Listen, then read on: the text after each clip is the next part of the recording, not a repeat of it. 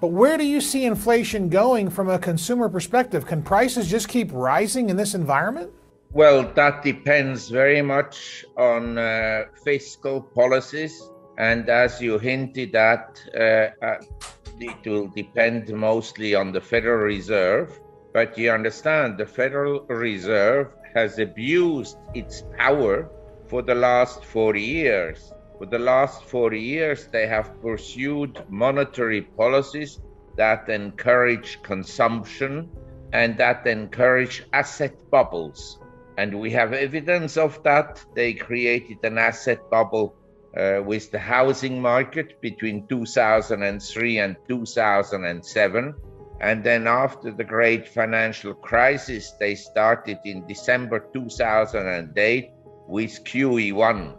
At the time, I was asked when that would end. And I said, this is not QE1, it's QE infinity.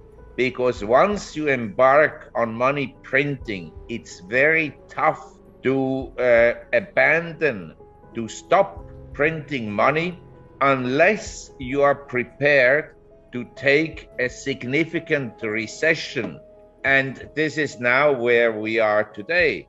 The Fed, in my opinion, will increase interest rates maybe 50 basis points, and over the next 6 to 9 months, maybe to 1%, maybe 1.25%.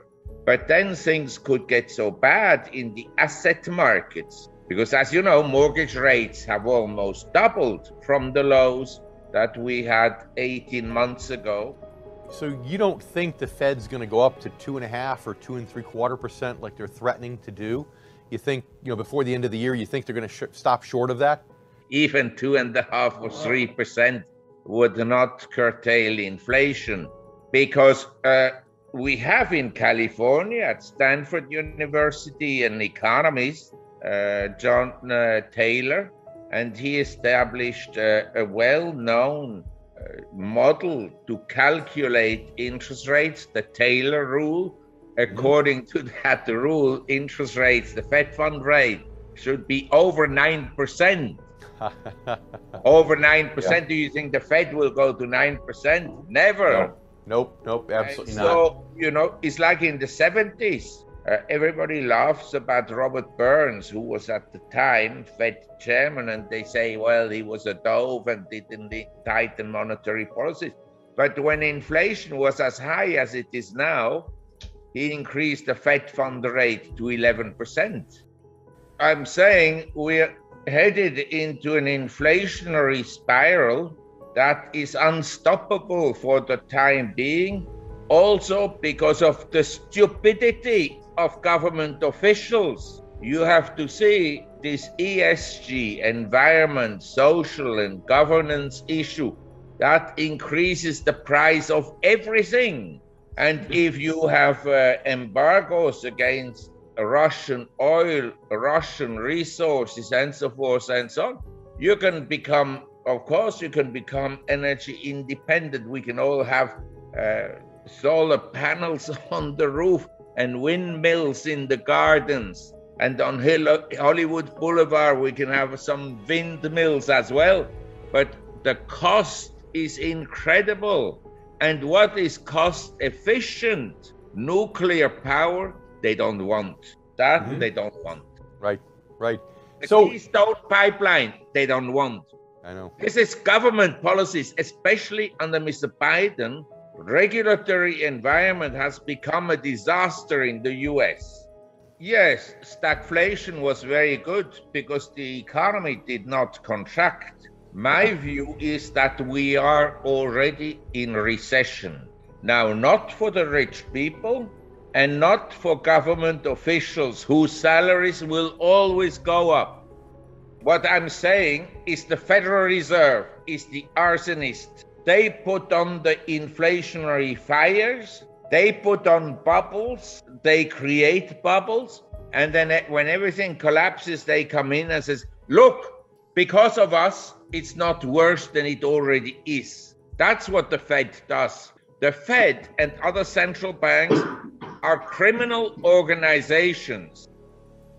the world has gone through lots of civil wars. It's gone throughout history, wars where the participants in the war occasionally change sides, and during periods of enormous wealth destructions.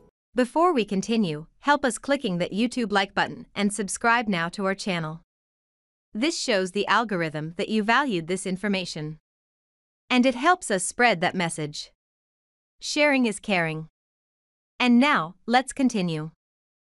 I have bad news for you. If you're not rich by now, you're screwed. And if you're in debt, you're even double screwed. How so, you might wonder? Well, the sad truth is that you're working your whole life to make someone else rich.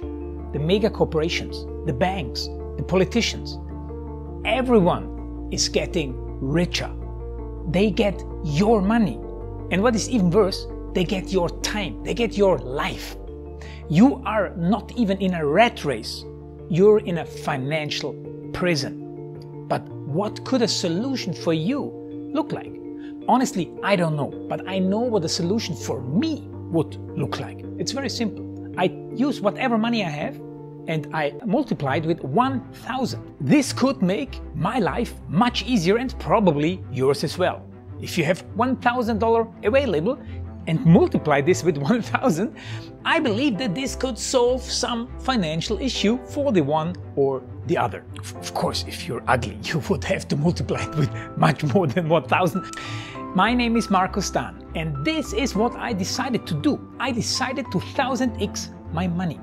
This is not a joke. I know what you may be thinking. What is this guy talking about?